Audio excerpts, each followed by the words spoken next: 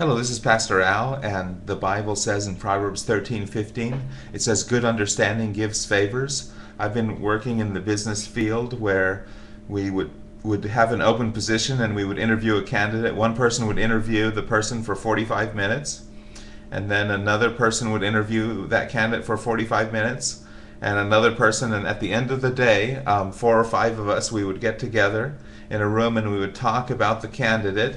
After the candidate had left, we'd talk about their strengths and their weaknesses, and we would only hire a candidate that had very clear thinking, had strong answers, and was answer the questions in detail with good, well thought out answers. And so this matches the Bible. The Bible says in Proverbs 13:15, "Good understanding gives favor." And here this survey of the government shows that the high school graduate makes 1842 on the average. You say, wow, that's a lot of money.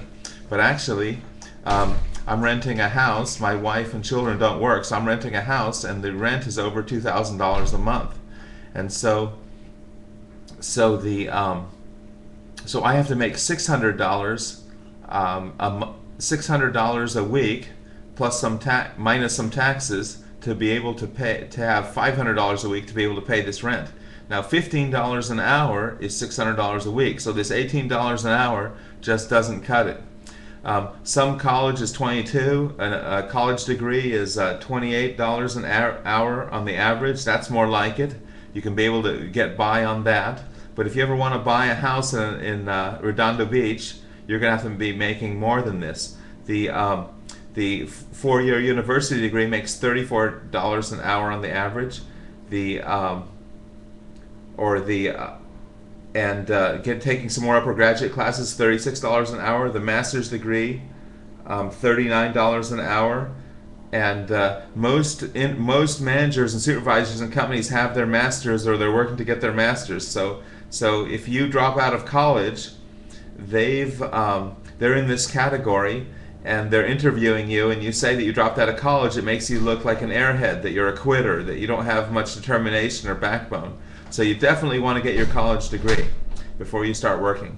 The professional degree is where you go and get something like an accounting certification or a Microsoft certification or network certification. That pays $50 an hour. So notice that the doctorate pays $48 an hour, but the professional degree or certification pays $50 an hour, even more. This is in line with what the Bible teaches. The Bible teaches that good understanding gives favor.